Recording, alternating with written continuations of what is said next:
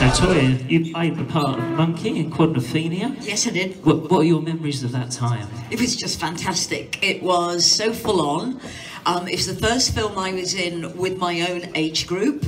Up until that point, I'd always be the youngest person in any cast I was in. And suddenly I was with these nutcases like Gary Shail and Phil Daniels and Mark Wingott. And it was really fantastic. It was a very, very quick learning curve on how to survive in a huge team of egos. Really nice egos, though.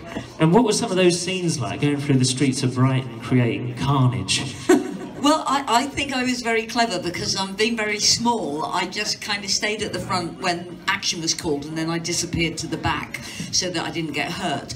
But you were full-on beating people up, weren't you? Well, it's funny, a friend of mine who's here, I think, Paul, asked me last night, he said there's a scene where when we follow the rockers into the cafe, and I'm actually the first one in. And the reason for that was because I was actually standing next to the director when he said what was going to happen next, and I thought, if I don't get in there quick, I'm going to get crushed. So that's why I leg it straight through, and I just ran through the cafe out the back door. It was a full-on few days. I mean, the thing is, there was about 20 main cast, but on that day there was about 5,000 extras, and we realised that if we weren't ahead of the game, we were just going to be in a sea of faces. So we had to be really pushy and really kind of demanding of our space. Otherwise, we would not have been part of that whole sequence. And Gary, I think it was only right, because of course you got beaten up by Red Winston, didn't you? So it was only right that you were the first one to go in there. Actually, no, I was beaten up by Gary Holton, who is sadly no longer with us, but funnily enough, he also became one of my best mates after that. But yeah, I mean, we didn't know about health and safety. I don't think we could even spell it. But there was a few things, like the director, Frank Rodham, didn't want us to wear crash helmets, but it was obviously against the law, so we never wore crash helmets, and so we were given crash helmets, and which we wore during the kind of rehearsal. But as soon as they said they were going to go for the tape, off came the crash helmets, and off we went. And we actually had quite a bad accident when we're driving down to Brighton and Chalky gets kicked off his scooter. There was someone had parked a van around the corner, and as we came around the corner, one of the stuntmen hit the van and everybody went over him, and it was like carnage. And they actually had to airlift him to hospital with a really badly cut leg. And as we were all lying on the floor, the emergency services were called because obviously we didn't know just how much damage everyone had done. But while we were lying on the floor going, people were running around putting crash helmets next to us. So when the police turned up, we weren't breaking the law. So, as I say, we didn't, you know, we just got stuck in, really. I know Toyah actually went up and you actually whacked a real copper, didn't you? Yeah, the thing was, we were in Brighton, it was a bank holiday in August, and we didn't know who lived in Brighton, who was holiday makers, because it was such a carnage, that the volume of people who turned up to take part.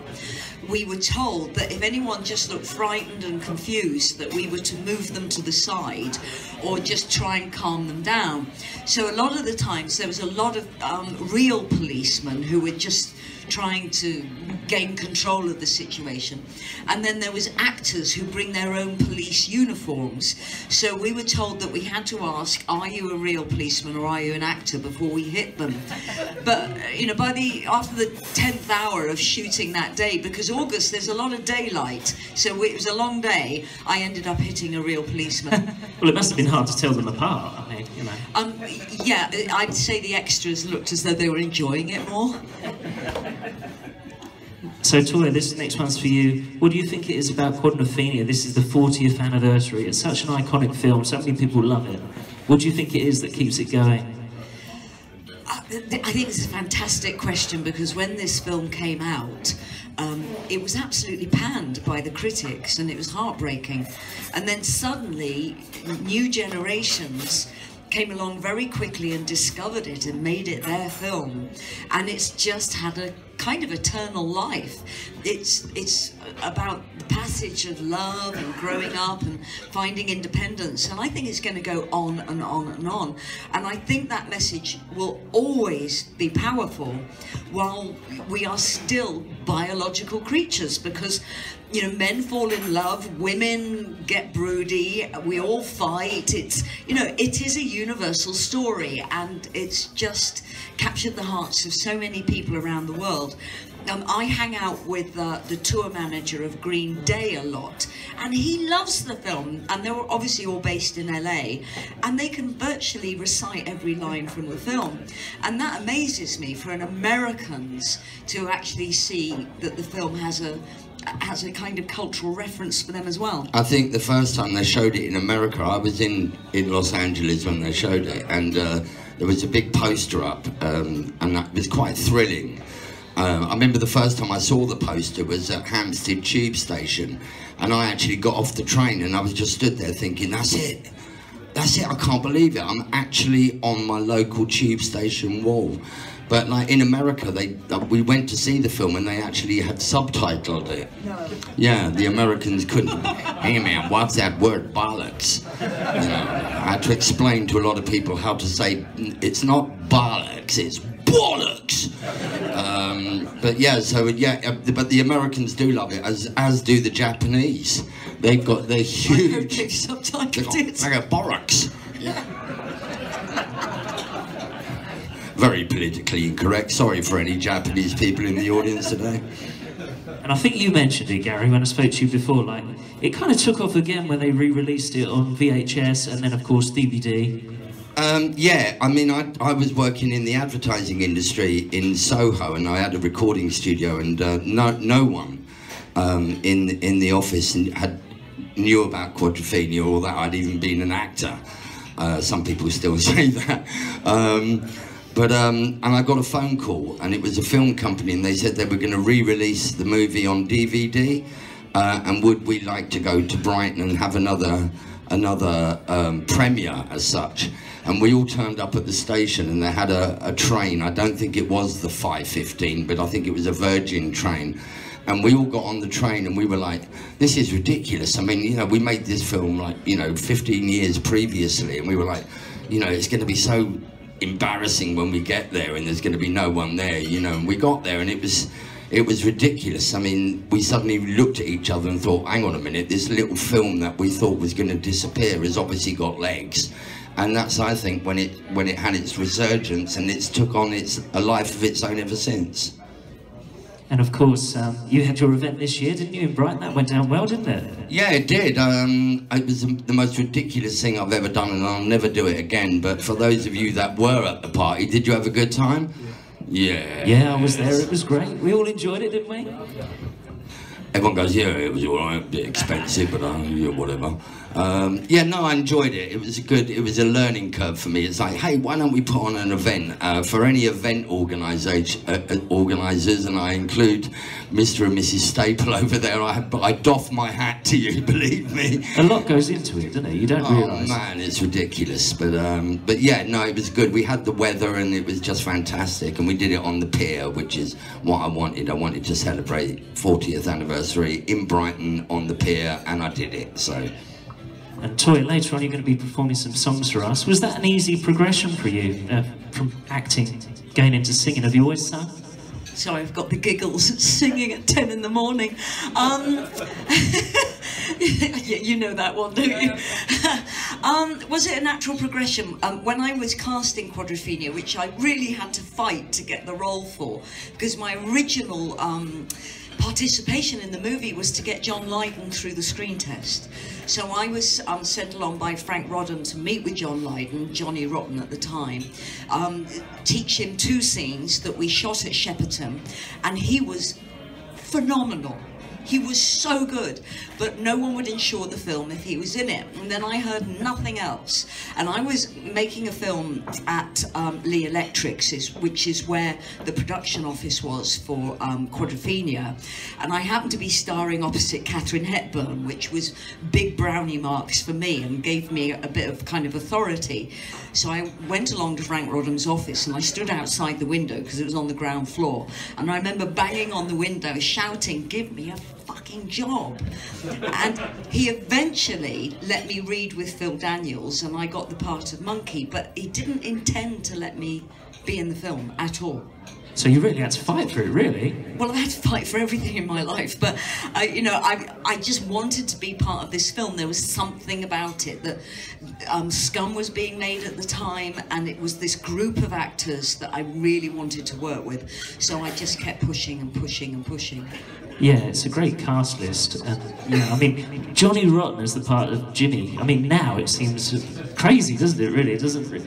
Well, my first audition was with Patsy Pollock and Esther Charkham down in Soho, and when I walked in, I was a punk rocker. That was my thing. Yeah, and so was I. Yeah, we were like, you know, I had seditionary trousers, Vivian Westwood. I mean, I wish I'd kept that stuff, believe me.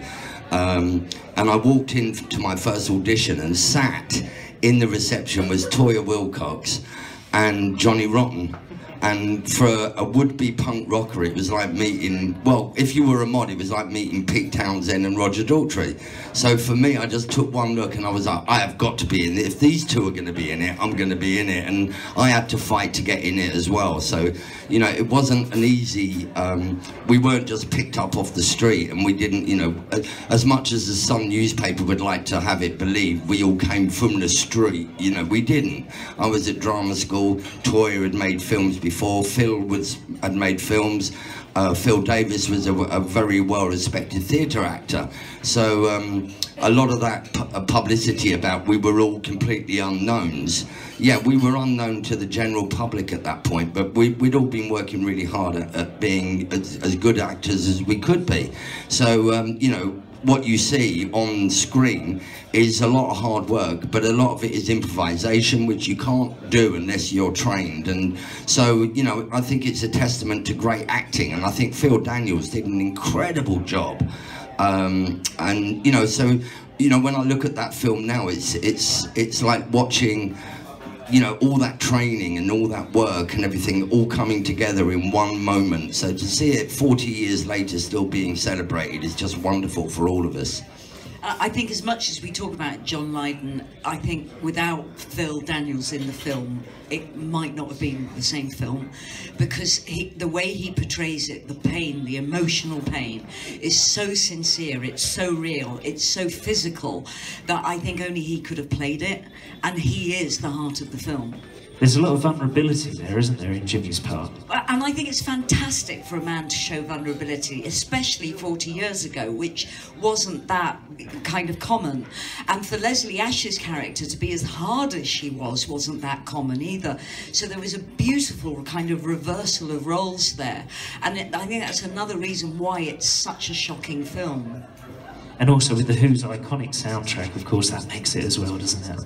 I think that's the heart of the whole film, and if you think about it, it shouldn't really work, because you've got a film that is supposed to be set in 1964 that was made in 1978 with a soundtrack from a rock and roll band that were by that time one of the biggest heavy rock bands in the world. So if you were to look at that on paper, you'd say, nah, that ain't gonna work.